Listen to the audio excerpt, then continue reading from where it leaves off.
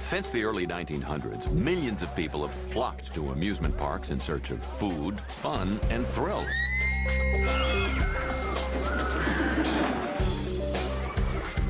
Chills and spills take the form of wet rides, dry rides, what park enthusiasts fondly refer to as spin and barf rides, and the king of all rides.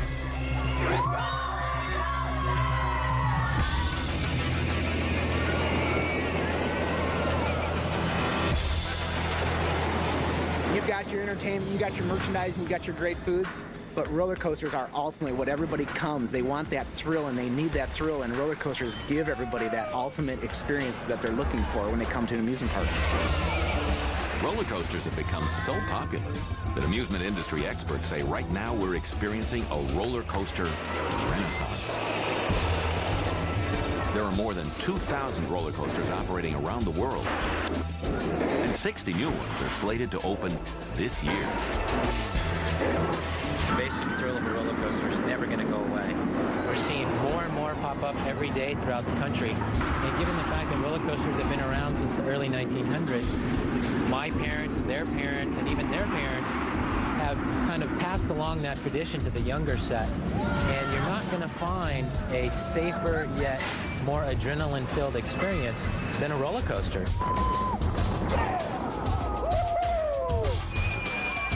What is a roller coaster? Stripping it down to its basics, a roller coaster has a car that has wheels or coasters that roll along a track. Thus the name roller coaster.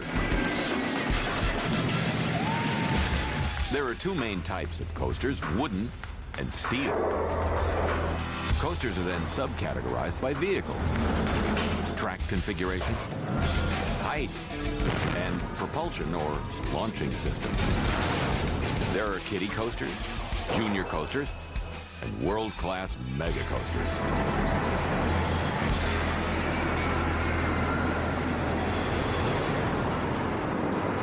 While the world of coasters is rich and varied, its riders are divided into two groups. There are your ordinary riders who maybe ride 1 to 3 coasters a year. And then there are the extraordinary coaster enthusiasts. Gary Nichols, coaster enthusiast, ridden a few hundred coasters. When I grow up, I want to at least ride 1 million coasters. I have ridden one wooden roller coaster 393 times. It's like an addiction. You have to ride. You have to get out and ride that new coaster. You have to get out and ride this year. If I could, I would go on every single roller coaster in the world. I'm always searching for the bigger and the better coaster. More speed, more inversion. The whole feeling, the excitement, the thrill. The adrenaline rush. I love the wind in my hair. I love to be able to scream. Where else can you go and scream your head off and act like a maniac or a little kid and no one will look twice at you? What else differentiates a coaster enthusiast from your ordinary park guest? I think there's maybe a natural predisposition to it. I think you are born with that genetic predisposition. They push the envelope. They try to see what's on the other side. Take, for example, Alyssa White. I'm a roller coaster enthusiast, and I've been on over 270 different roller coasters. Alyssa frequently hits amusement parks in her home state of Florida, but she also travels around the country in search of coaster thrills. I've got tons of season passes. These are all the ones from just this year. I've got everything from pamphlets about different parks, to coaster news, magazines, coaster video games, movies, books. I've got it all. I get all the updates and online gossip right here. You'll love it, don't worry. Alyssa has asked her college buddy Ian to join her in making a 2,000-mile journey to Southern California to check out some of the latest, greatest roller coasters. The first park I'm going to take you to is Knott's Berry Farm. Now, your first coaster there will be Jaguar. It's a nice little warm-up family ride. I'm more like your average amusement park goer. I just enjoy going to the amusement park, going on all the rides, like maybe just one time. Then there's Montezuma. This one will launch you to 55 miles per hour through a really intense loop. When Alyssa first invited me to go on this challenge of hers, my first reaction was, what kind of roller coasters do you want me to ride here? I mean... He's never been on a roller coaster over 200 feet tall. He's never been on a roller coaster that goes more than 60 miles an hour. It's going to be a lot of firsts, but he's going to have a lot of fun. I can deal with some roller coasters, but others I won't even go near. I haven't quite told Ian just how intense some of the rides are. The best part about Knott's, though, is Ghost Riding. Now, this is a huge wooden roller coaster with plenty of airtime. Alyssa and Ian have agreed to let us crash their roller coaster road trip to help us discover the science and thrills of these rides. During their adventure, we'll find out what makes roller coasters so popular and what makes them work.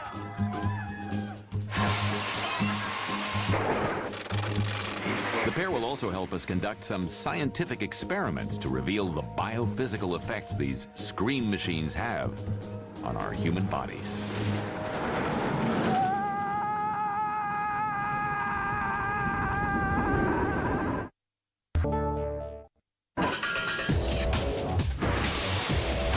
Welcome to California.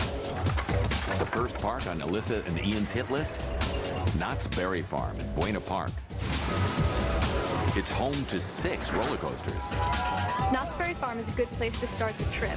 They've got Jaguar, which is a great family roller coaster. Doesn't go too fast, doesn't go too high, and it'll be a really good place to start Ian off. Sliding. When I ride roller coasters, I do wonder, as we're going through the course, you know, how do the designers make these cars stay on the track? How do they know that when they go down the first hill that this car is going to stay attached to the track? Ian's fear is quite common. But if we look under the coaster car, we'll find several sets of the now standard 3-wheel configuration. One wheel runs along the top of the track. The second is a guide wheel running along the side, and the third wheel on the bottom keeps the car from flying up off the track. This ingenious 3-wheel design was engineered by American coaster maker John Miller, who patented several coaster safety mechanisms in the 1920s. Since then, roller coasters, be they wooden or steel, have followed this 3-wheel configuration. It was a fun ride. I mean, it wasn't that scary or anything. It was a really nice way to see the park. It was exciting.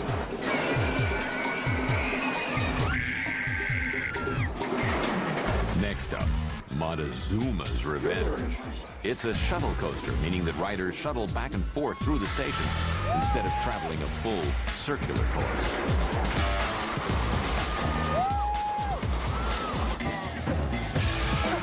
Okay. Now we're not so high anymore.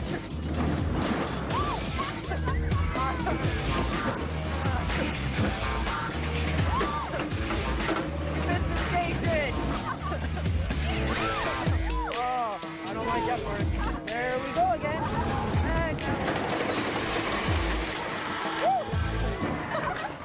Did you like it? That was pretty exciting. Montezuma's Revenge is really good. You start in the station and you don't go up a big hill, but then all of a sudden you're just launched really fast.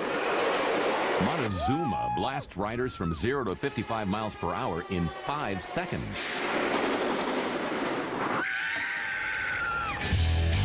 It employs the same catapult principle that aircraft carriers use to dispatch planes into the air. Its flywheel drive mechanism is operated by a bob cable which connects to the cars. The clutch on the flywheel mechanism engages the bob cable and catapults riders forward into the 360-degree loop and 140-foot tower.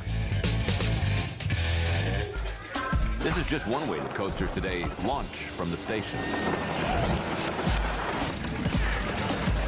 Traditionally, when coaster trains are released, their 2,000-pound weight rolls them toward the bottom of the first hill.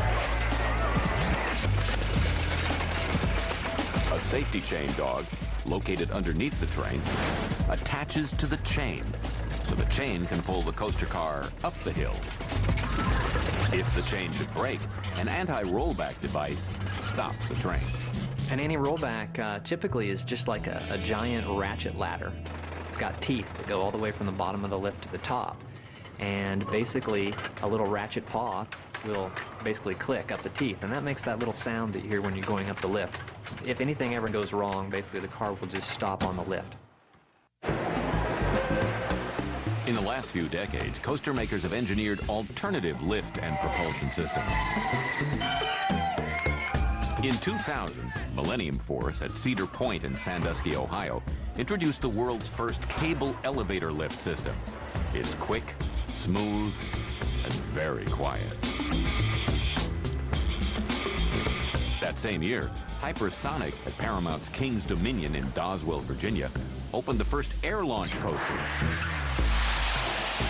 It uses compressed air to rocket riders from 0 to 80 miles per hour in less than 2 seconds. And the park's volcano coaster has a linear induction launch system. It uses magnets placed on the ride vehicles and currents of electricity along its track to jettison riders forward and blast them out of the top of the volcano. I think we're going to take you on Boomerang next.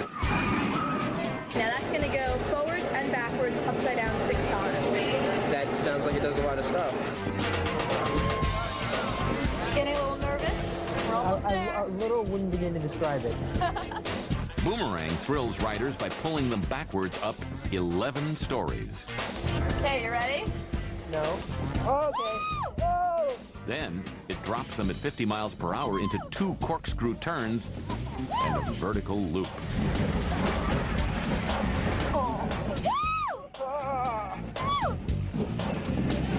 Riders are then treated to another 11-story tower, where the whole trip begins again. So remember what we did the other way, now we're just going to do it backwards. Oh boy.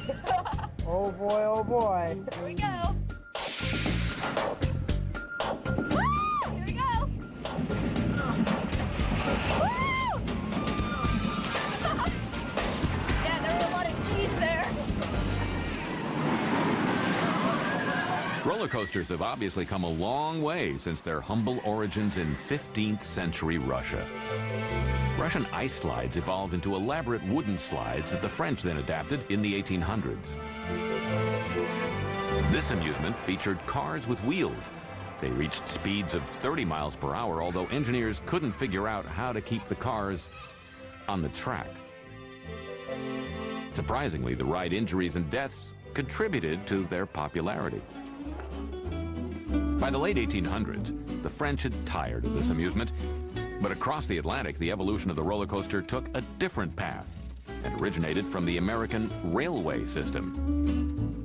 In the 1870s, people lined up on weekends to take the Mauch Chunk Railway tours in Pennsylvania. The scenic ride lasted 18 miles. Its thrill? 17 of it ran downhill. The popular amusement led to the Switchback Gravity Pleasure Railway, developed by Lamarcus Thompson in 1884. People lined up 3 hours for the 5-cent ride, earning Thompson a $600 per day revenue. Proving to be an economic success, the Switchback heralded the birth of the first true roller coaster built in America. The Switchback operated at Coney Island in New York. The popular ocean resort in Brooklyn featured several different parks.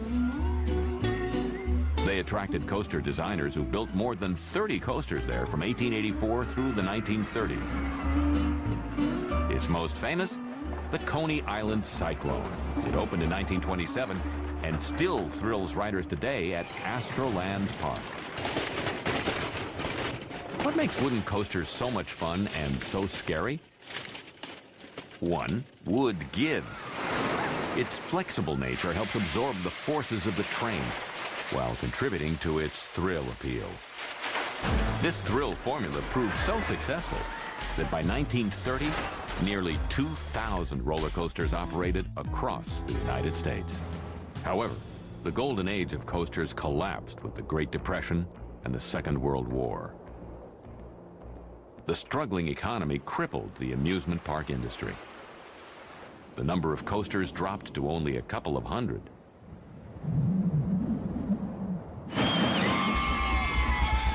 So with thousands of coasters in operation today, what revitalized their popularity? Steel coasters. Steel led to the development of innovative coaster designs that the public never experienced before. Steel coasters have a smoothness to them and sustained speed, very similar to the sensation of flying or soaring, as opposed to a wooden coaster where the experience is much more reckless and wild and out of control. Riding a wooden coaster is a little rougher. You're going like that. I like that.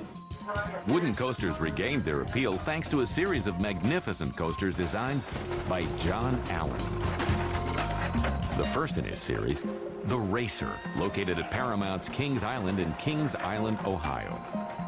It opened in 1972, and its popularity is credited with contributing to the roller coaster boom.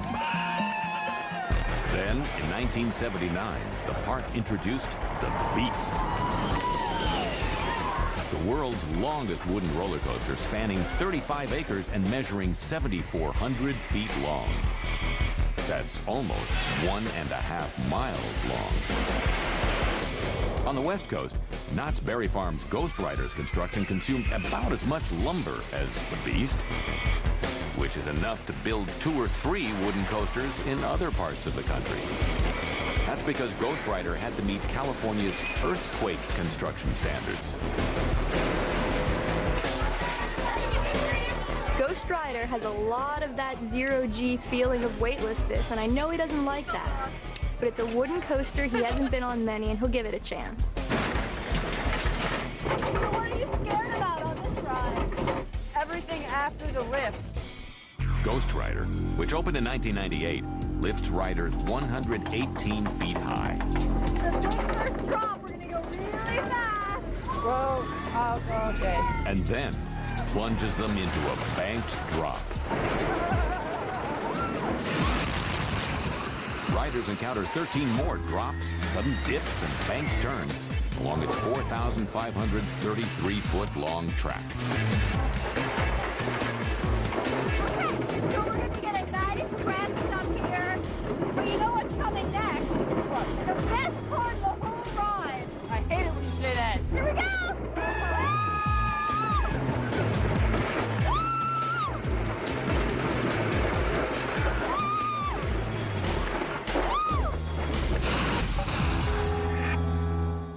Ghost Rider was actually a lot more fun than I thought it would be. The scary parts were probably the drop at first was kind of scary with all the wood rushing over your head. And then there were a few of the little hills that you come over where the wood looks like it's going to come really close to hitting you. Coaster enthusiasts call these elements head choppers. They're overhead structural beams that appear deceivingly low or close to your head as you race under them. Next, we're going to go to Six Flags Magic Mountain, which really is the extreme park. A lot more big roller coasters for Ian to ride, and we're really excited. My feelings about Six Flags right now are a little iffy. I mean, I'm looking forward to some of the roller coasters, but Goliath is really just up there in my mind, and I'm not sure about that one yet.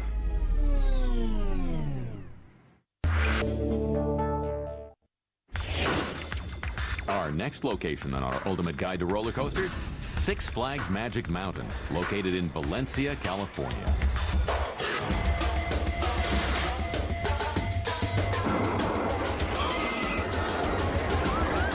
This extreme park has 15 roller coasters. Enough variety for people of all ages to ride, even the little ones. Our smaller guests see things they want to do. They might not be tall enough or old enough, but they walk into an area like Bugs Bunny World where they see right away it's something that's at their comfort level. They get weaned on the experience, and then they know when they get older and taller that they can come back and ride bigger Six Flags attractions. Which raises several questions. Are we born with a need to experience thrills, or do we acquire this? All the way up there. What forces are exerted on our bodies? How do roller coasters stimulate our senses, brains, and stomachs? Why do coasters elicit terror in some riders? And smiles and laughter in others? To find out, let's join Ian and Alyssa as they ride Superman. Superman the Escape. It flies riders from 0 to 100 miles per hour in 7 seconds, lifting them straight up a 410-foot tall tower.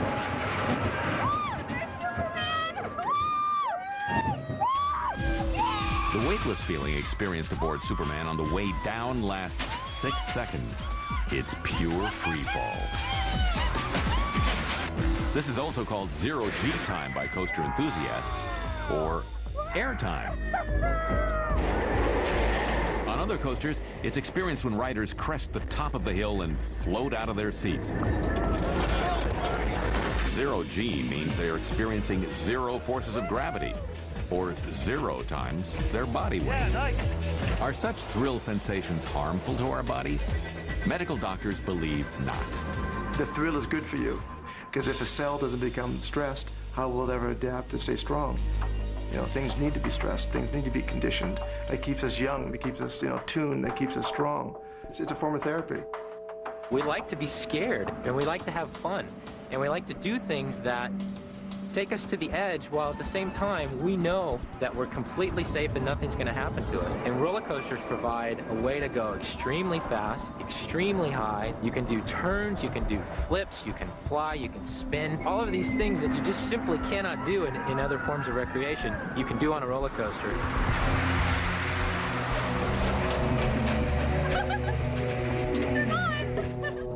I love the 6 seconds of weightlessness. That's the part I couldn't stomach. It just made me feel so queasy. I could ride Superman 1,000,000 times. Let's go ride again. No way. Okay, we'll go to Batman. Some people just want to do it once and that's it. They no longer need to have the hormonal rush because their body's neurochemicals may say, that's enough, been there, done that, check. Some people have a lower threshold. Some people need more stimulus to get to that level. Batman's a really fast, intense ride, but I could stay on it all day. Batman, a steel coaster that twists and turns riders upside down on ski lift-like seats. This one's cool because, like, the track's above you, nothing below you, your feet just dangle. You see the whole park from up here. Wow, this is going to be great. Yeah. All right, here we go. We're at the top. Woo! Yeah!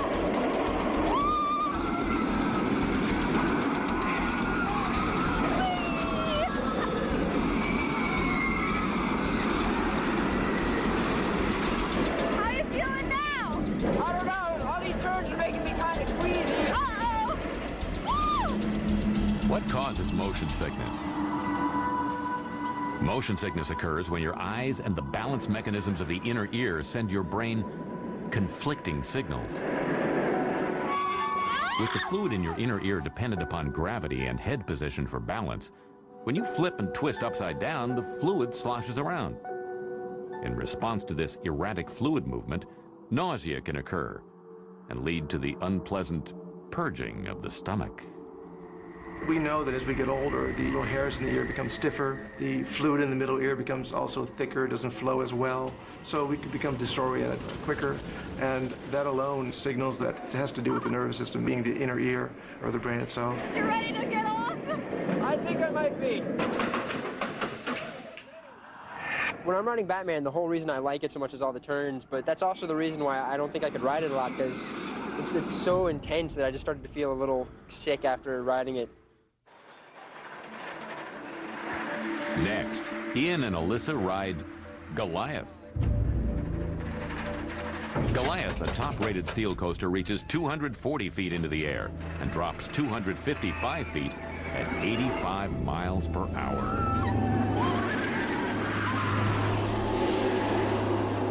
The anticipation is the key. Thinking about the roller coaster, thinking about the height causes their heart to palpitate, palms to sweat. So the brain is a pretty delicate organ that will be turned on immediately by the senses.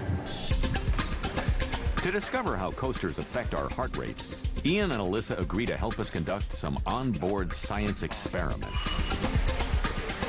3 teams of heart monitoring experts apply sensors to their bodies.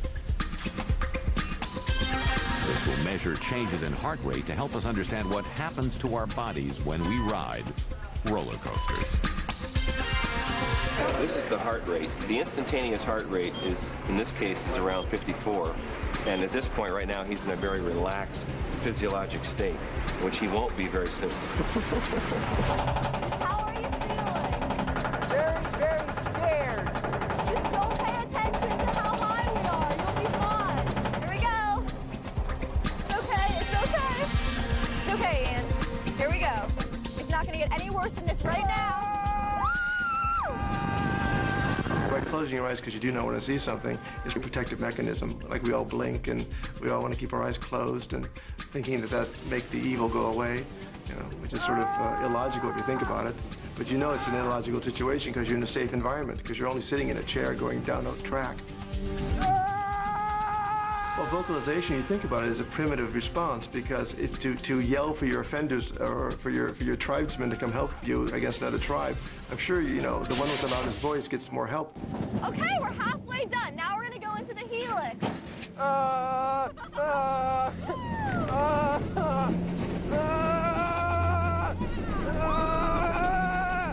When someone has a fear, the body goes into action. It's an all or nothing response. Once you turn on the alarm system, right away the blood circulates and immediately it carries adrenaline that signals the brain to start releasing growth hormone. It's all of a sudden insulin's released. Insulin's then released, making more sugar available. The sympathetic nervous system is turned on, causing whiter eyes, skin taut. The purpose of every organ system we have in our body is to keep the brain alive, to keep our perception, up, to keep us alert. One more turn and we're there! Oh, please! Woo! You did it! That's it! Woo! Are you okay? No! You want to go again? No! Come on. No! One more time? No! Let's take a look at the results of the tests. I basically decided, what will we look at? I picked circulation. I said, we're going to use what's called the Bio-Z. It's a NASA technology that non-invasively and non-destructively measures the blood flow to the heart. It measures the resistance of blood flow in the body, and it's going to give us an image of what's going on as you go through the high G forces and how the body tries to keep you awake and alert and protect you from that stress. What we saw was, number one, blood pressures in both of our riders were markedly elevated for their baseline. We probably expect his pressure to be resting to be somewhere around 120/70, and what he's got here is 162/95, markedly elevated for a guy who's 21 years old. I was so nervous going up that hill. All I had to think about was, at some point, I'm going up this big hill. I got to come down eventually. At the top of the hill here, we're going to see him. Look at his facial expressions. He's getting angry. He's starting to wonder, why is he doing this for his friend? Anger and other emotions raise the heart rate quite a bit. I think he was pretty angry at me at that point for taking him on the ride. Yeah, I think that's about right. Second, I said, well, I need a device to monitor heart rate itself, just to look at heart rate. We put the monitors on and we were able to see some very interesting results. What we found was that resting, basically, Ian and Alyssa both had heart rates around 72 to 80. And then we get to the bottom of the first hill. In 11 seconds, Ian's heart rate went from 86 up to 150, which is very fast, and likewise, Alyssa went from 89 up to 140. The peak heart rate at one particular time for Ian was up to 147. I was scared to death. At the bottom of the second hill, he had slowed down to 96. He had somewhat adapted to the ride. And by the end of the ride, they were back down to about 80, which in her case was fairly close to normal, but in his case, he still hadn't gotten all the way to his relaxation phase. Yeah, I can understand being excited after the ride. I mean, it takes some time to, come down from your high, especially when you're 255 feet high. It didn't hurt or anything. I don't know if I'd do it again anytime soon, but I did feel much better about myself after doing it. Our ultimate guide leads us to the ultimate coaster on Alyssa and Ian's list, X. I think X looks pretty out of this world, but it's really a lot of fun. Coming into it, I had no idea what to expect. It looked so weird. All right, Ian, we're here on X, which is the most extreme ride in the park. How do you feel? I don't know how to feel. feel. It looks really weird. X is really a glimpse into the future. It's a prototype thrill ride where we've taken the seats and placed them on the outside of the coaster track, which allows us to spin riders 360 degrees forwards and backwards all throughout the entire length of the coaster track. Straight down now. Here we go. Oh, gosh.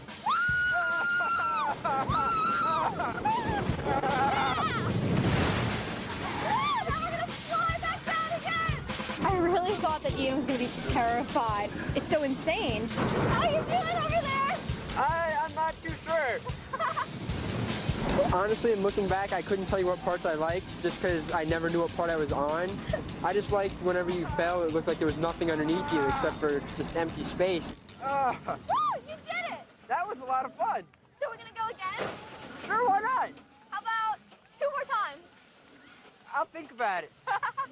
X is so unique and amazing. There's nothing else in the world like it. You're just thrown around. You have no idea where you're going. So unique and crazy. I wonder how they came up with it. Basically at the age of 12, after going to the state fair and riding certain flat rides and things that spin and flip, it popped into my head, hey, how come there's not a coaster that does this as well? How come you can't spin on a coaster? X follows a long-time tradition by ride engineers of introducing the next generation coasters that will revolutionize the industry. I think we've reached a point where coasters are not necessarily getting bigger and faster, but they're getting more technologically advanced. You're seeing different types of coaster track, different types of coaster cars. Ride vehicles have dramatically changed during the last 3 decades. Traditional wooden and steel coasters tend to feature trains like these 2-seaters made by the Philadelphia Toboggan Company. They commonly feature a lap bar and belt. But with the advent of looping coasters, over-the-shoulder restraints were designed to keep riders safely in their seats during inversions.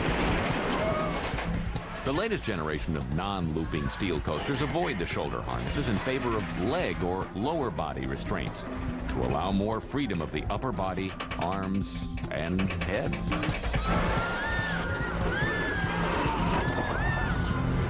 Traditional coasters have trains running on top of the track. But in 1987, Cedar Point in Sandusky, Ohio, introduced one of the world's first suspended coasters, featuring cars that hang from an overhead track. In 1992, Six Flags Great America in Illinois took that one step further by introducing the world's first inverted coaster, with ski lift-like seats, so riders' feet can dangle freely below as they're sent through a series of loops or inversions. The inverted coaster was created to simulate aerial maneuvers. In 1996, Cedar Point debuts one of the world's tallest and fastest stand-up coasters. Passengers stand while being turned upside down on this 145-foot, 60-mile-per-hour speed machine. In 1999, Six Flags Great Adventure in Jackson, New Jersey debuts the world's first floorless coaster, in which riders' feet are free to dangle while they ride, seated above the track. Then, in 2002, Six Flags Magic Mountain introduces X, a coaster unlike anything that preceded it. Its seats are positioned to the side of the track. How are innovative coasters like these designed and engineered? For instance, how do designers power a coaster? Unlike automobiles, what fuels a traditional coaster isn't gasoline or a motor. Its kinetic energy comes from the height of that first hill. At that point, at the top of that chain lift hill, every outside force stops. From that point on, gravity is the only thing that helps you, and it will bring the car through all the dips and hills and loops and bring it back into the station. Everything is controlled by gravity. Slowing down the trains are the loops, twists, turns, and hills. Ride engineers use computerized calculations to tell them how many elements they can put into the ride and the length of the track. They don't want too many or too much because they want to make sure the train has enough energy to return to the station. While these elements are physical in nature, they also add thrills that are so important to making a great coaster ride experience. Going down the drop, it's always a good thrill. The first drop on a roller coaster would be the best because it's normally where all the hype is, and that's normally where your most top speed is. I like the speed and how it makes you go upside down. I like going upside down. I like the turning around. Coaster makers engineer these elements into the rides knowing exactly how much counterforce each of these elements exerts on the trains and our bodies. Typically, all coaster design limits are based on the human body, the G-forces that you can take. If you weigh 100 pounds, while going around a 3G turn, you will feel 300 pounds of weight. Typically, the highest positive G's would be, at the bottom of a drop and a pull-out. So your coaster's heading straight towards the ground. It's got to come up, and so you experience a lot of positive G's into your seat to get that coaster to come up. When you're cresting over the top of a hill, that's when the coaster's turning over, and basically your body still wants to go up. And so that's where you would experience either 0 G's or even negative G's a little bit. And certainly that is one of the scariest things on a coaster and one of the most important. Lateral G's is basically what you feel from side to side. The only place you would really experience lateral G's is in a corner. Now, almost all coasters have a lot of corners, so if you bank the ride, you can basically take the lateral G's away.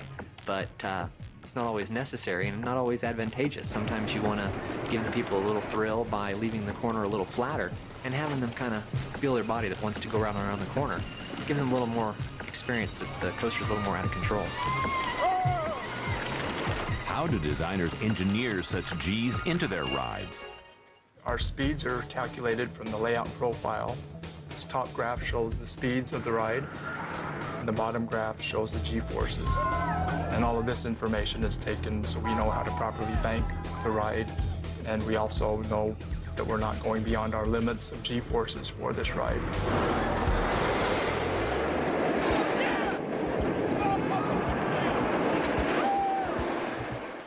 The end result can vary according to the coaster's track configuration.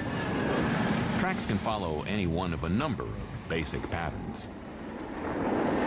The traditional out and back coaster has a track that circles out and comes back.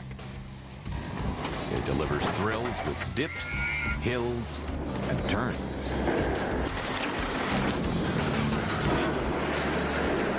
The Twister has tighter turns and helixes, many of them banked, with a twisted track configuration that twists in and out of itself. The double out and back, in which a coaster goes out and back twice before ending. The out and back twister hybrid, where the coaster track goes out and back and has elements where it twists over and under and around itself. The out and back with a helix or double helix ending, meaning it has a traditional out and back configuration, but ends with a 360-degree turn or helix, or a double helix, meaning it has 2 helixes at the end. Then there is the racing coaster, which features 2 competing tracks and trains that are supposed to be timed so that the heavier coaster will win. Its tracks can either go out and back, or twist, or both. The dueling coaster has 2 competing trains fly by and race toward each other through a twisted course. Then there's the dueling racing coaster, which has 2 trains start off at the same time and then go into a series of dueling and racing elements until they both reach the finish line. Once the final design is decided upon and complete, coaster designers then turn their designs over to structural engineers, who produce specifications for manufacturing and construction. An average coaster takes 6 to 9 months to complete. Coaster makers break in the trains by adding weight to the cars and sending it around the course several times. Then they test the ride to make sure that the final speed and G-forces comply with their designs. We see the speed profile right here, but we need to correct that based on the reflectors that we've placed out. We'll crunch the numbers and we'll let you know how fast it's going soon. Good. Ride makers then hand the ride over to the park. It's now up to the park to maintain and inspect the ride on a daily basis before the park opens. This inspection is greatly responsible for what's called the smoothness of the ride experience. So any area of the track that may seem slightly out of alignment or that may impair the ride experience is attended to and corrected during maintenance. Trains are also inspected and repaired by teams after hours. During the winter or off-season months, trains are totally torn apart and then rebuilt to ensure the safety of their parts. Maintenance crews and ride operators test run the trains every morning to check the system and listen for unusual sounds. Control tests include an emergency stop mid-ride to make sure the safety systems are in operation. Modern-day coasters utilize a central computerized ride control system, the brains of the coaster. It automatically monitors where the trains are and will shut the ride down if it senses a potential problem. Classic coasters like the Coney Island Cyclone utilize manual operating systems that release and brake the train in the station.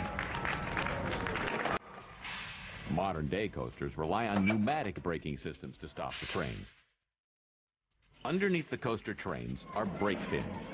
The braking pads located along the track are automatically triggered by the computerized ride operation system to clamp down on the brake fins and stop the trains at the end of the run. Trim brakes are sometimes placed in some parts of the ride to slow the ride down in case the computer notices there is too much weight in the train. Magnetic brakes were devised in the 1990s. Magnets placed under the trains react negatively to specially fabricated metal at the end of the run to smoothly stop a train from 60 to 0 miles per hour in less than 6 seconds. Now that you know how coasters are designed and operated, what are some of the ways to ride a coaster? Coaster enthusiasts offer these tips. Usually the best time to ride a coaster, most people would say, is later in the day, once it's had a chance to warm up and break in. However, personally, I love riding at night. I like riding in the rain on a coaster because you get the effect of sticking your head out the window in the rain, and like when you're driving in a car. Yeah, this is cool. The view obviously would be the best aspect of riding the front of a roller coaster. You know, you get to see everything before anybody else. I like the back. You get more of the acceleration.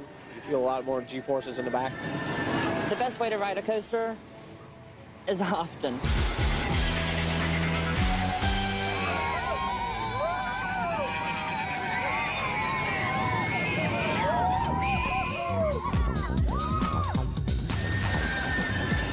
Like Alyssa and Ian's search for the latest, greatest coaster, the story of the roller coaster is far from over.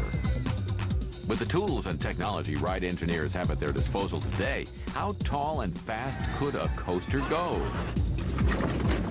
I really don't think there is a limit on coasters. Certainly, there's always the limit of space and cost. Other than that, you can easily imagine a coaster being as tall as the tallest building. We could certainly build coasters as tall as anybody wants, and the more they find out that there is no limit, the more they're going to want it. This incredible scream machine has been around for more than a century due to its popular appeal. As humans continue to seek engineered thrills that simulate the sensations of flight and freedom, the roller coaster will continue to develop and evolve. And we have now the second golden age of the roller coaster. Typically, over the last 10 years, I've called it the coaster arms race, basically, in terms of height and speed. So coming up with the best coaster certainly is about the most, competitive aspect of it. So you can either go two fronts. You can go, height and speed, or you can go something totally unique. Either of those add experience to the coaster that separate it from others. Vehicles will begin moving immediately. Experts believe roller coasters will take even more shocking, thrilling, and surprising forms in the years to come.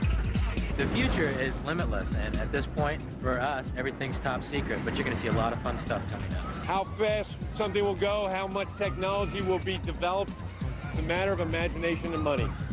You're seeing designers and engineers and different manufacturers putting different elements into their rides. They're using different launch systems. I don't know if you have to go super mega height. I think you got to go for the experience. Give that thrill of on the edge of your seat, speed, and fun.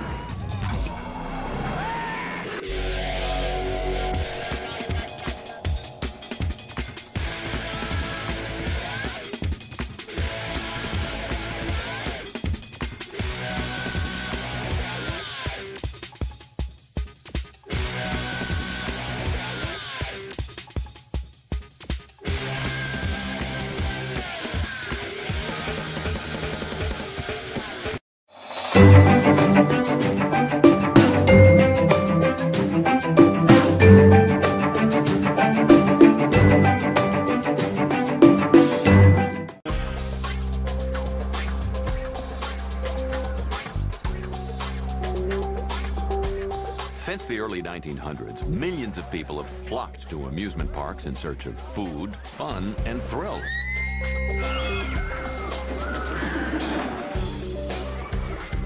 Chills and spills take the form of wet rides, dry rides, what park enthusiasts fondly refer to as spin and barf rides, and the king of all rides.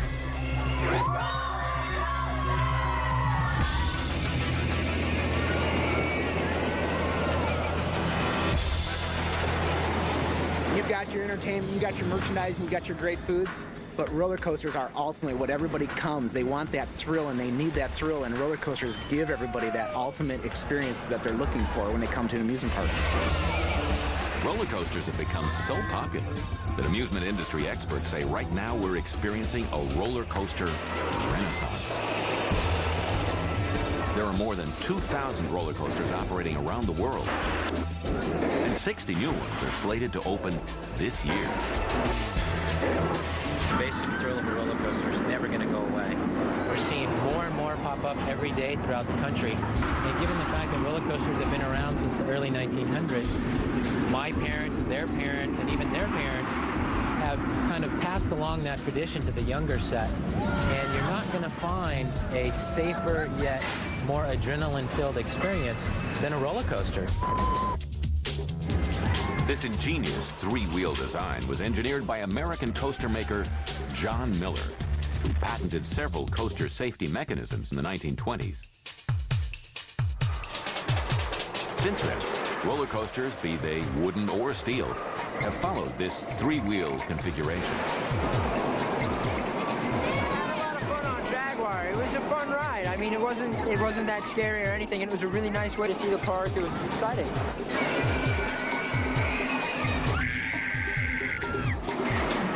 Next up, Montezuma's Revenge. It's a shuttle coaster, meaning that riders shuttle back and forth through the station instead of traveling a full circular course.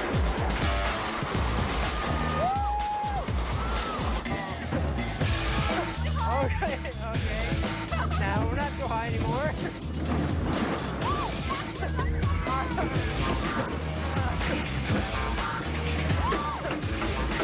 Missed the station. Oh, I don't like that part. There we go again.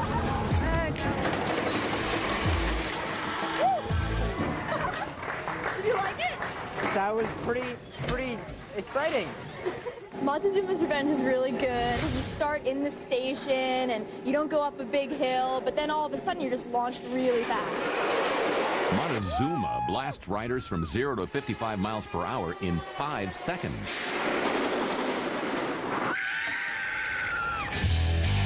It employs the same catapult principle that aircraft carriers use to dispatch planes into the air. It's flywheel drive enthusiasts from your ordinary park guest. I think there's maybe a natural predisposition to it. I think you are born with that genetic predisposition. They push the envelope. They try to see what's on the other side. Take, for example, Alyssa White. I'm a roller coaster enthusiast, and I've been on over 270 different roller coasters.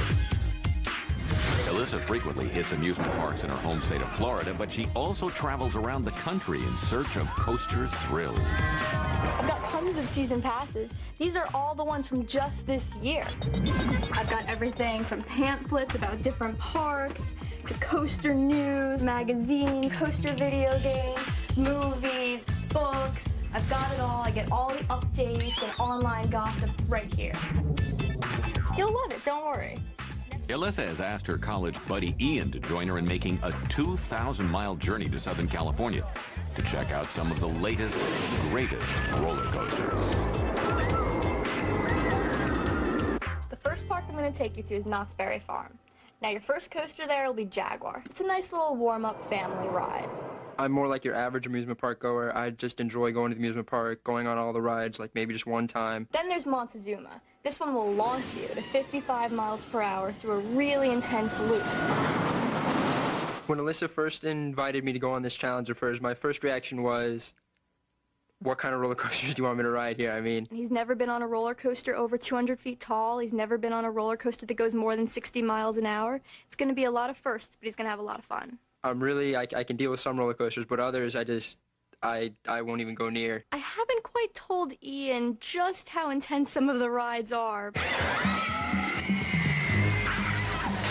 The best part about Knott's, though, is ghost riding.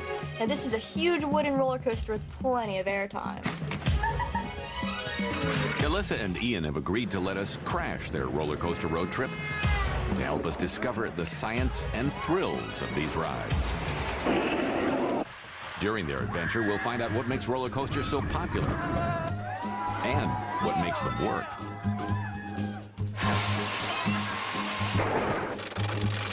The pair will also help us conduct some scientific experiments to reveal the biophysical effects these scream machines have on our human bodies.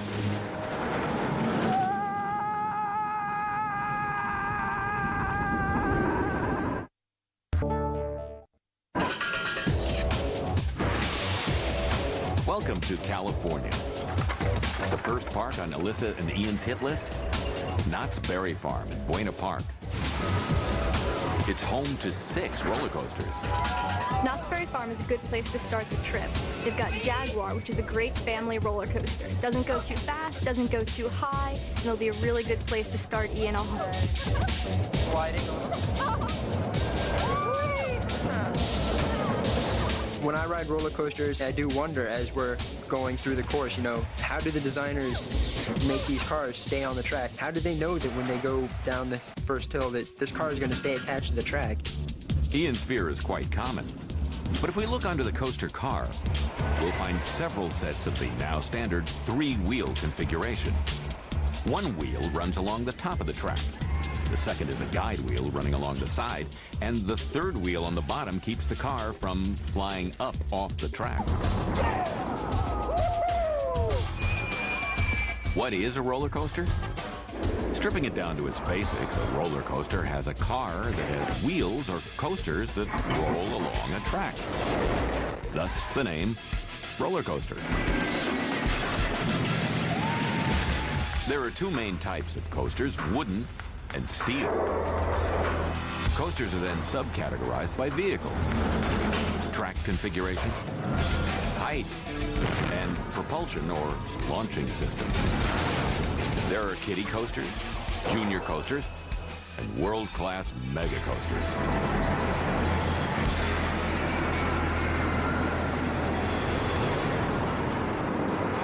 While the world of coasters is rich and varied, its riders are divided into 2 groups.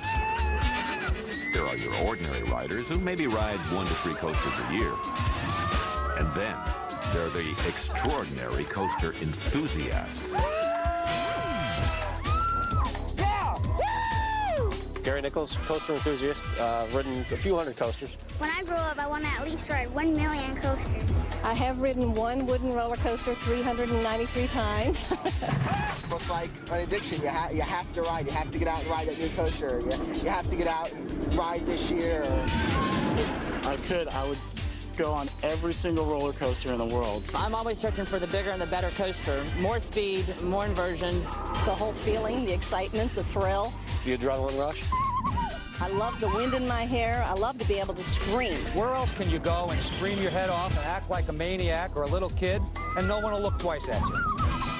What else differentiates a coaster